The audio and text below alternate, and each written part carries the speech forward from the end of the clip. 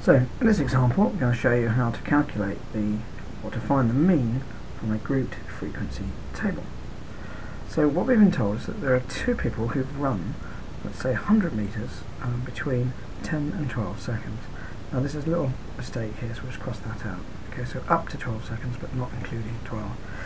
So 2 between 10 and 12 seconds, 6 from 12 up to 14 seconds, 4 between 14 and 16 seconds, and one person between 16 and 18 seconds.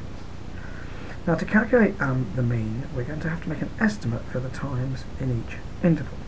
And the estimate we take is the midpoint, and call the midpoint x.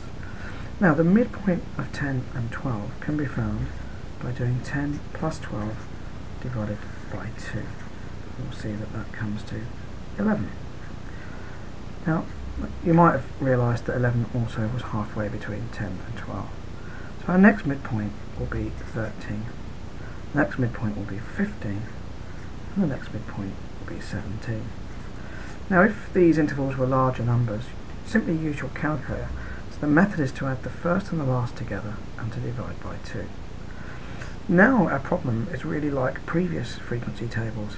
We need to calculate how many people, the total time taken by the two people that ran between 10 and 12 seconds. So we simply do the fx again. 2 11s are 22. 6 13s or 6 10s are 60 and 6 3s are 18, so that's 78. 4 15s are 60 and 1 17 is 17. Now in most cases you'll find this question on the calculator paper, but occasionally it's not. Now this one we could do most of it without a calculator. We've got 22 and 78 is 100, 160 and 17. Our total is 117. Now if we go to our frequencies, we've got 2 and 6 is 8, 8 and 4 is 12, so we have 13.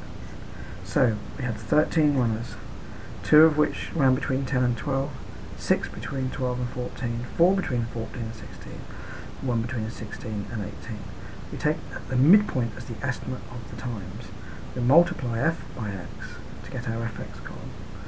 So our mean, the mean is what we're trying to work out from the group frequency table, is the sum of the fx column, as it was before if you've seen the previous video on ungrouped, and it will be 117 divided by 13. So we'll now do 13 into 117. 13 doesn't go into 1, 13 doesn't go into 11, but 13 tens, 13 times 10 would be 130. So if we take 13 off 130, we get 117. So 13 will go into 117 exactly 9 times. Now that indicates to me that there's something wrong, because no, it doesn't, sorry, let's just get this right. It's the 117 divided by 13, yeah. So 9 seconds doesn't seem right, because none of the times were between 9 seconds. So what we can see is if we look back, alright, so I want you to see what I've done there. I've done 13 into 117 and said the answer is 9. Now that answer cannot be right, because the lowest time was 10 seconds. So if I look at my adding up again, and this often happens, you can make one small error even though the method was right, and it was in my adding up, so 160, 177.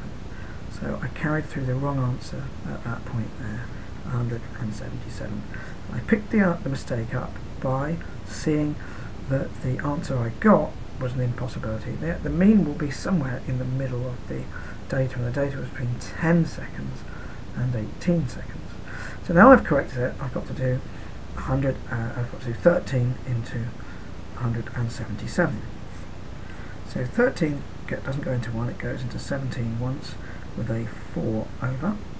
So 13 into 47, well, 13 threes are 39, so it goes in 13 times with remainder 6, 13 remainder 6. So my answer then is 13 and 6 13th of a second. Now if we did that with a calculator, okay, so we'll just quickly do that with a calculator. So cancel what I've previously done. So 117 divided by 13. Go back. 117 divided by 13. Not quite right, is it? Oh yeah, I'm doing the same thing again. 177. I need to do 177 divided by 13. Eventually there, 13.6. One decimal place. So that is the mean from a Greek frequency table, showing you how to check if your answer is right and to make a correction when it was incorrect.